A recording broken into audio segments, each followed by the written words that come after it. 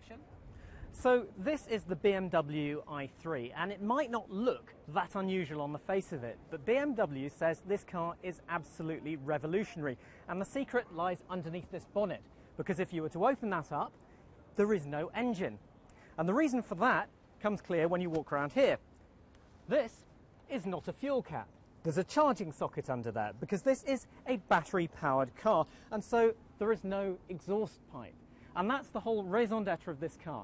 It's a fully electric production car. It's made out of carbon fibre. That's high-tech plastic to you and me. So it's very, very light. It's been built from the ground up as an electric car for use in urban environments. And if you come around here, it's not just the way it's powered that's been designed that way. If I open the doors here, you can see that it's been designed for easy access.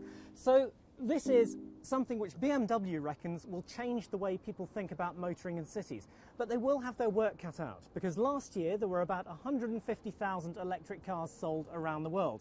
Sounds pretty good, but total global sales were 81 million cars. So you can see there is quite a long way to go.